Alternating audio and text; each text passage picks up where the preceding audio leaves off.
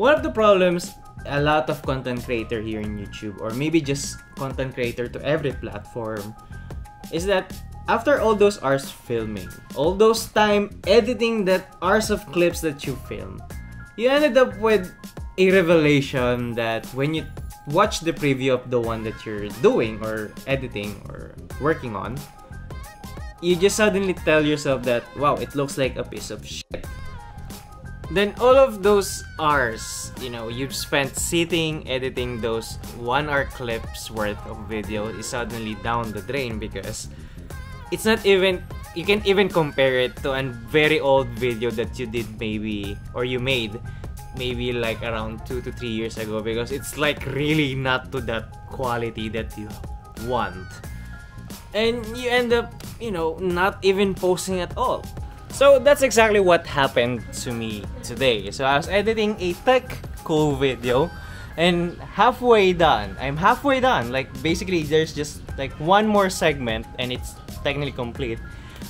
I noticed that it looks like shit, and it's not like, I can't even bear to watch it fully. So I ended up, scrapping the project and telling myself I want to reshoot. But considering the time that considering the time that I have today, which is today is supposed to be an upload day, I don't have that much time. So I ended up making this video on the struggle of being a content creator and being a one-man army at all.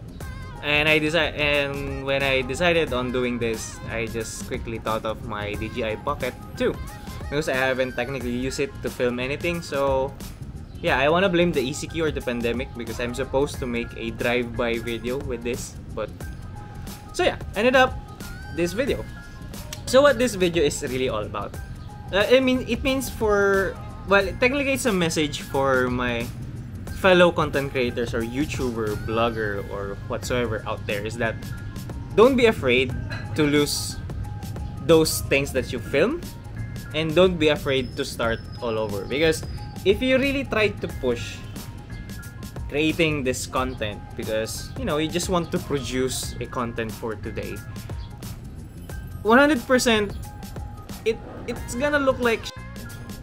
But don't get me wrong, there are times that when you felt that this content is not into quality, but you ended up pushing it and spending more time on it, and it ended up being good, then those are one of the cases. But for this one that I'm facing right now, it's like really, I even told myself that I want to reshoot. But then again, there's this aha moment that happened technically a minute after I decided to scrap all those clips that I filmed and edited. And that aha moment is this video. So to all content creators out there, don't be afraid to scrap all those footage that you took. Sometimes it's better to start over, because you'll have more additional ideas that you might be able to share. So yeah, that's it. A very short video for a very, very disastrous or day. I don't know. Yeah.